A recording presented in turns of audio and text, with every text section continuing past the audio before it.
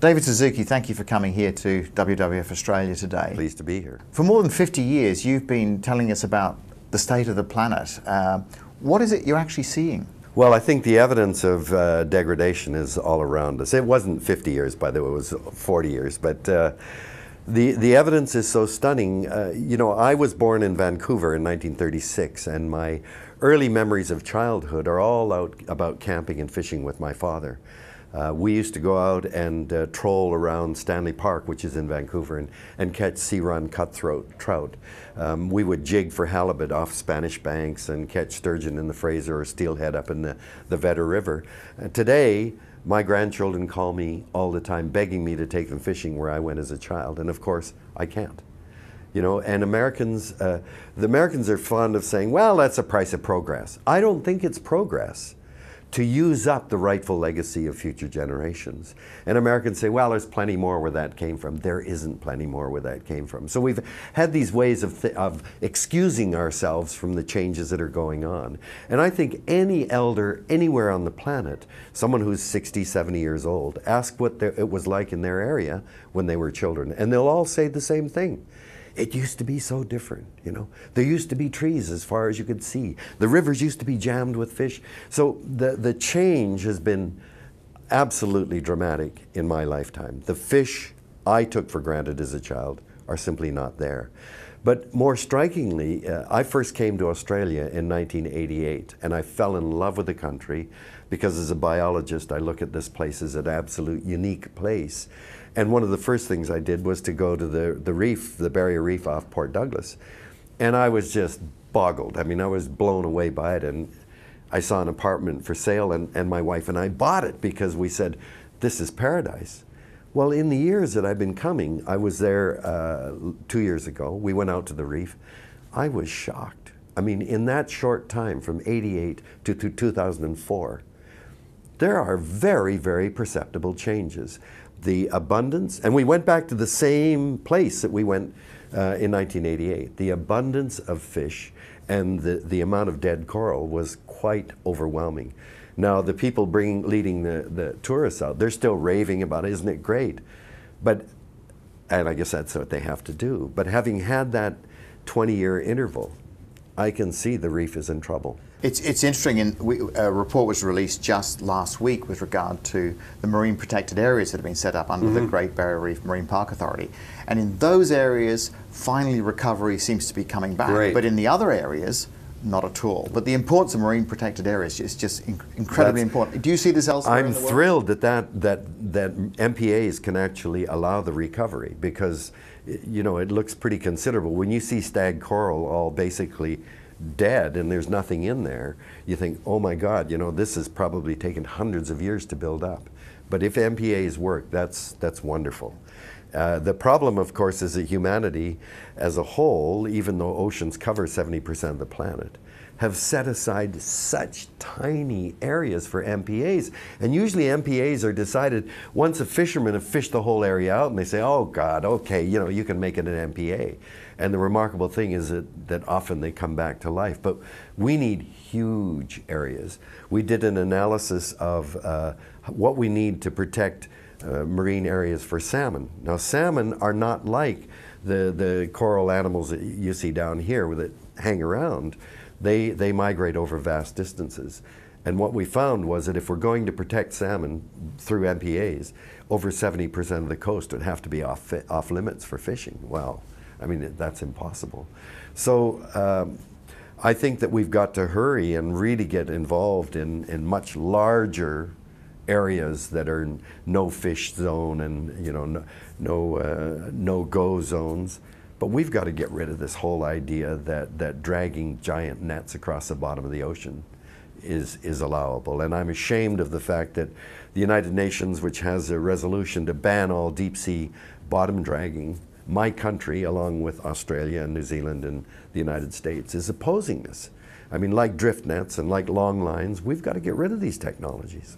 Yeah, this is a, a clear target with regard to high seas fishing and just recognizing that sort of the global commons is just being eaten up and vacuum cleaned away. Our problem is that we're terrestrial air-breathing animals, so we tend to look from that limited perspective, and we think anything below the oceans, well, I mean, it's just water, it's just an endless treadmill with new fish coming out, so just catch them and they'll replace themselves. But that's the attitude of our terrestrial bias.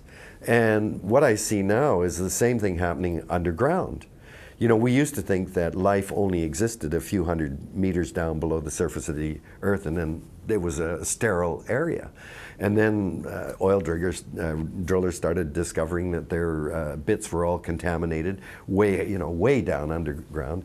So now, as you know, we've begun to look deep underground, and what do you know? There's life 11 kilometers below the surface of the earth. So now you say, wait a minute, now if we calculate how much life is there below ground compared to what there is above, there is more living material under the earth, under the surface, than there is above it. That is, all the whales and fishes and trees and wildebeest, all of that added together weighs less than the protoplasm underground. And yet, what are we doing?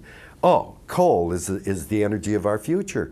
And we can now take carbon dioxide produced by burning coal and sequester it into the ground, pump it into the earth. We know that if you pump carbon dioxide underground, it stays down there. We have no idea why it stays down there. Is it a chemically bond? What's it binding to? How long will it stay down there? But what's it going to do to the life that exists below the surface? We have no idea what these organisms under the ground do in terms of energy transfer from the core of the earth to the surface, nutrient flow through the soil. What about the water filtration? We know none of this. And yet we're all trumpeting clean coal and sequestration of carbon dioxide. This is insane. It's absolutely insane, but it all comes from our chauvinism. We're a critter that stands on the ground. We don't give a damn what's under there. We think it's all uniform. We don't give a damn what's under the water that covers 70% of the earth. David, in some of your writing, you call human beings a super species. But clearly some of the things we are doing is, are not so super. Oh, well, I don't say we're a super species, meaning we're super. I just mean that we are a new kind of force on the planet. There has never been in the 4 billion years that life has existed a single species able to alter the biological, chemical, and physical features of the earth as we are doing now. Never a single species that did that. And now we are doing it with the power of our science and our technology and our absolutely insatiable consumptive demand. We now are transforming the earth. Now, we've never had we've always been a tribal, local species. We've never had to worry about what's that tribe doing on the other side of that lake or the other side of the mountain or the ocean.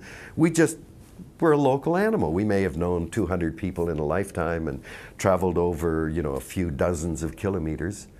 And if we trashed our area, we just moved somewhere else. Well, it's different now. We've filled up the planet. We can't move somewhere else. And now, for the first time in history, we have to consider what is the collective impact of 6.5 billion people. Well, if you've been to Rio in '92 or Kyoto in '97, as I was, it's not easy. We've never had to do this before, and it's so excruciatingly, painfully slow, and all kinds of people are obfuscating the issues and saying, no, it's not happening. But the fact is, we've got to do it, and we've got to do it faster than we're doing. David, on climate change and global warming, the issue that is probably the most pressing on the planet, what is it that you're observing? For me, the most stunning observation I've made was flying into a town called Smithers in northern British Columbia. And for the last half hour of our plane flight, as far as I could see on both sides of the airplane, and this is quite high up, the forest has turned from green into a bright red. The forest has been trashed by the invasion of pine beetles that now turn the evergreens into dead needles, which turn bright red. Why is that? Because the cold winters have to get down below 20 below zero in order to kill the pine beetle and keep its range limited to the southern areas. We haven't had winters like that in many years. So what's happening is that the pine beetle is spreading catastrophically like a plague through the northern parts of our temperate forests.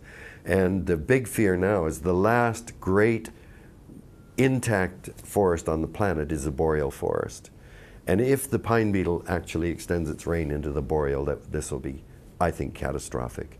So that's the most stunning visual observation of what's going on.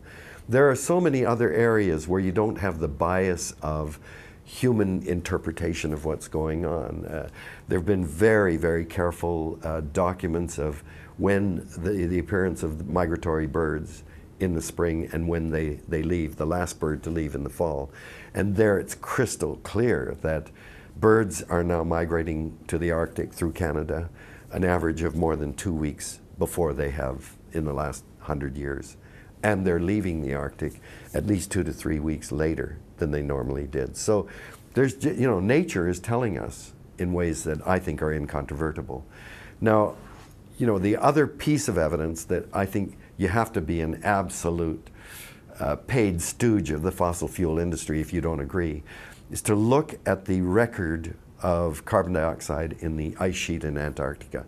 So every year as it snows, the snow captures bubbles of air, and as they're compressed into a thin layer, what you get is an annual record then of snowfall that is like the rings of a tree. So the deeper you drill, the older that record is. And you can take micropipettes and take these samples or these bubbles of air and analyze the carbon dioxide content. And there it's just absolutely striking. I mean, you see over 400,000 years, carbon dioxide wiggles up and down, and then suddenly in the last 20 years, you see it curve up.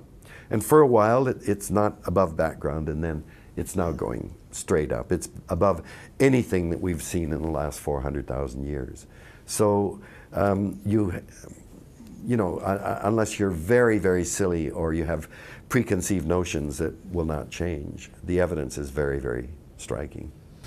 My own view, David, is that we're at a particular point in time's history where we either decide to work together to solve these issues in a world which is going from 6.5 billion people up to 9 billion people, and we find a way to work in harmony with each other, or we actually do what we've always done, so sort of business as usual takes us to conflict as usual.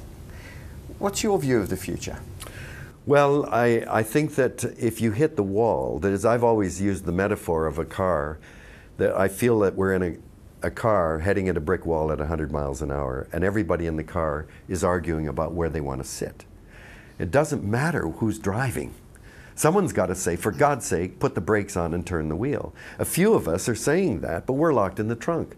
Nobody listens to us. So we're faced with this dilemma that, yes, if we hit the wall, we'll have no choice. We've got to pick up the pieces. It's a hell of a lot harder to pick up the pieces than to put the brakes on and start turning the wheel. I have always believed that humans had this capacity to look ahead, to see where dangers lie and where opportunities are, and to make a choice. But there are such powerful forces to carry on with business as usual.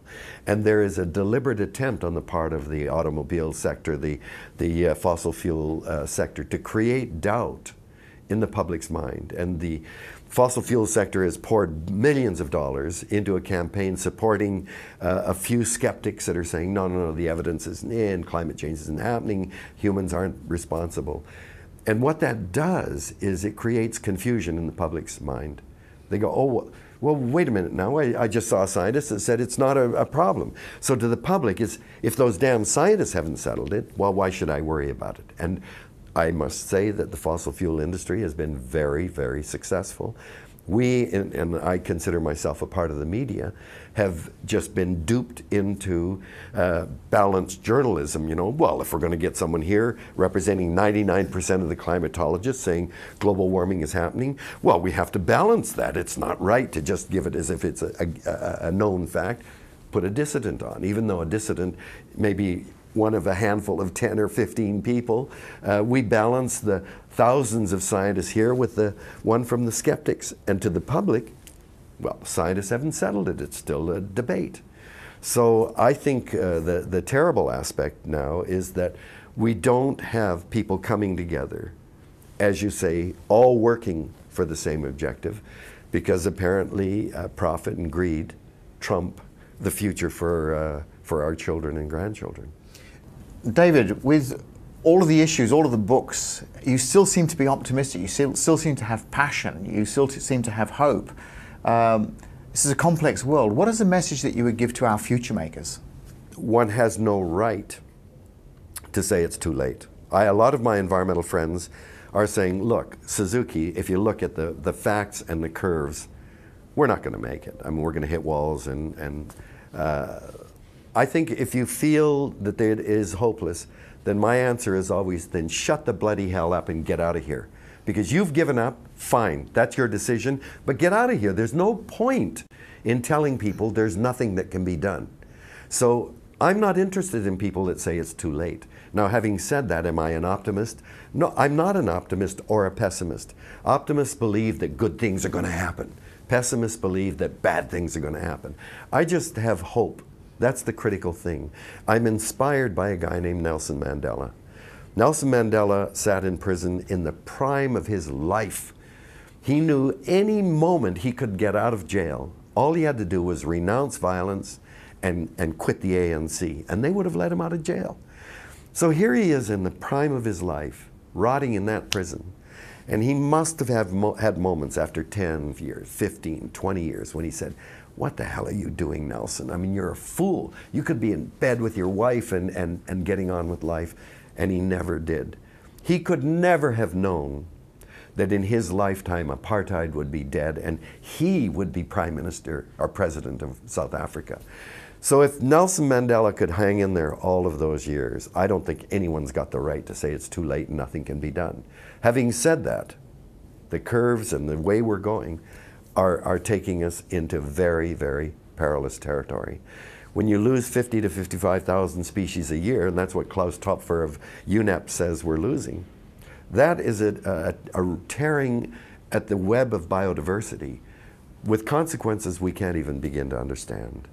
We can't stop the fact that we've added more than 30% more carbon dioxide to the atmosphere. The experiment's already in motion.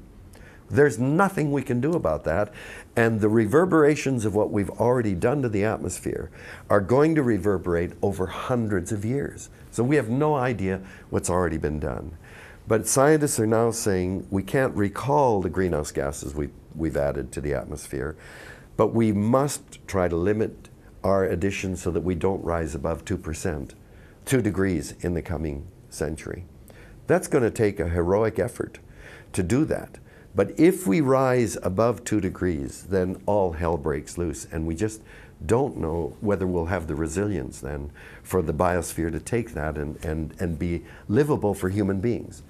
People say, well, what about, I'm afraid for the future of the planet. I don't care for the future of the planet at all. The planet will do very well without us. It got along for billions of years without human beings. The planet will be here after we go.